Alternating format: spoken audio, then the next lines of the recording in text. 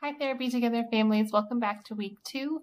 I hope that your first week went well and you are ready to start working on the content for week 2. For week 2, we will talk about typical hand development as well as the progression of hand development for children with unilateral cerebral palsy. And then we will focus on our upper limb domain, which is upper arm or reaches. So when you go and see your pediatrician, typically each well visit, you'll fill out some type of developmental milestone checklist, or they'll talk to you about how your child is developing. And these are some of the primary fine motor skills that you may see on those.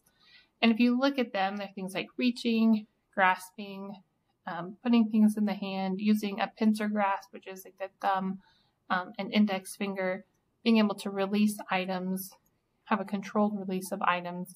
But what you primarily see here are unilateral or one-handed skills. So your child is probably doing all of these things pretty well with their dominant or their preferred hand. So when you think about a child that has involvement on one side, you really don't want to just think about development of one hand, but how are the two hands developing together? And so there's been a lot of work out of a group that's in Sweden, as well as a group that's in Australia that has developed assessments called the Assisting Hand Assessment, the Mini Assisting Hand Assessment, and the Hand Assessment for Infants. And so when you came in for your first session, we did either the Assisting Hand Assessment or the Mini Assisting Hand Assessment, depending on your child's age. And that's the assessment where we pass toys back and forth, and we just see naturally how do they use their hands together in play. And so the two groups have done this assessment on thousands of children, and we're able to come up with a hierarchy or a progression of skill development that they typically see when working with children with unilateral cerebral palsy. So that's what you see here on this screen on the left-hand side. All of the tasks are two-handed, and the hardest skill is at the top, and then it works its way down to the easiest skill. So when we're developing goals and we're thinking about which level of the grading system are we going to work on this week, this is really the progression that's in Heather and I's head as we kind of help guide you through what to work on each week. But at the bottom, it starts with hold. So that's when you place an item in the hand, and it could even be that you're opening the hand to place an item in, and your child is just maintaining hold of that.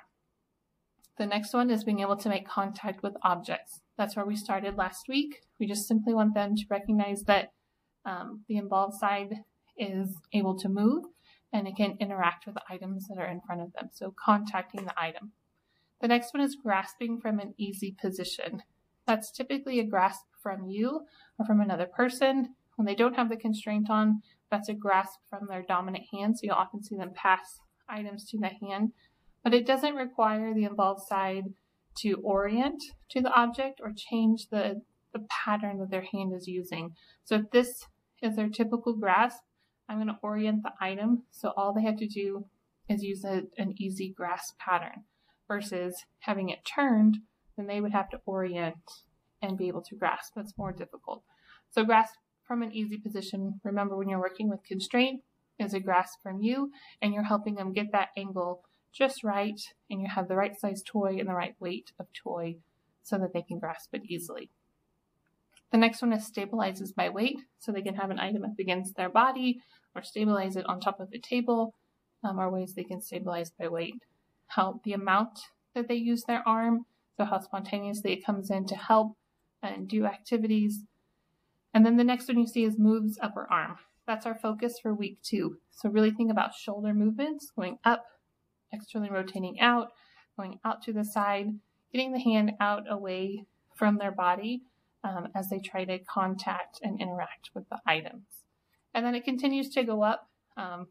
Typical grasp patterns, more difficult grasp patterns, ability to vary how they approach things, choosing to use the involved side even with the constraint off. And then the most difficult one at the very top is bimanual manipulation, where they're holding an item with one hand, but doing something else, typically with the dominant hand.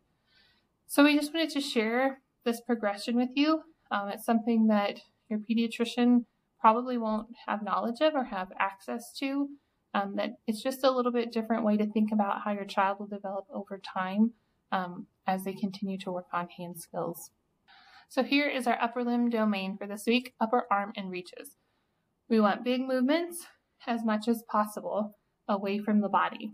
So level A, again, you will provide them with support or assistance. So if you're wanting them to come up, you may have the arm come up and hit the balloon or touch the bug or swipe something away. You're providing assistance or support. When you do hand over hand or provide support, just remember always use slow, controlled movements. We never want a jerky movement or something that is forceful, just nice and controlled that's helping them achieve the movement that you want them to achieve. For level B, you're moving the arm with just a physical prompt. So use this hand, reach up and get it. It can also be a verbal prompt. And then think about taking that item, touch here, and then you move it further away, you move it further away, or you move it out to the side, or over their head, or reaching out to the table over time as they're able to move their arm away from their body, hopefully throughout this week. And then level C is doing those big motions on their own initiative. And then if they have a grasp with their hand, those big motions and being able to pick something up or to point at something can be a little bit more difficult. And so that's what the level C group will be working on this week.